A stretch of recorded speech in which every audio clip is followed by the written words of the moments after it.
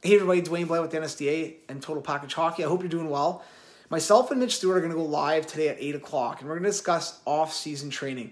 I know it's crazy to think that we're coming into an off-season right now when we haven't even played a season, which is nuts.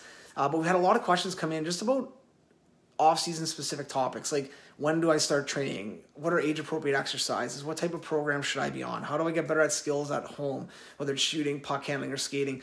So we're going to address a bunch of those questions, and if you have any questions that have come up with your player or yourself, feel free to put them in the comments or join us live tonight at 8, and you can ask us, and we'll discuss a bunch of those on the stream. And we're going to try to do this every Thursday throughout this lockdown, but if you're from anywhere in the world, feel free to join us. We're going to be live at National Skill Development Association's YouTube channel. We'll also be live on Facebook. So Facebook at National Skill Development Association, at Total Package Hockey, and at Total Package Speed, Strength, and Conditioning. So if you're looking for something fun to do tonight, join us 8 o'clock. We'll see you then.